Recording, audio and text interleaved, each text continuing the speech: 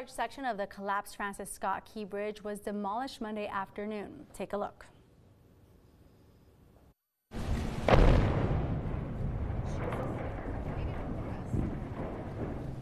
Crews detonated explosives in an effort to help remove a steel bridge truss that's been lying on top of the Dali, that cargo ship that slammed into the bridge over a month ago. Now, the crew of the Dali remained on board the ship and below deck during the detonation in order to keep the ship operational. Now, crews say the controlled demolition will help them remove the 8 to 12 million pounds of bridge that remains on top of the ship.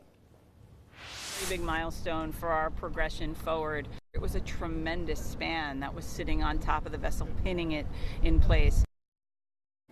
Baltimore and Maryland leaders have promised the full rebuild of the bridge, a complex and expensive project that could take up to 4 years and cost more than $1.5 billion.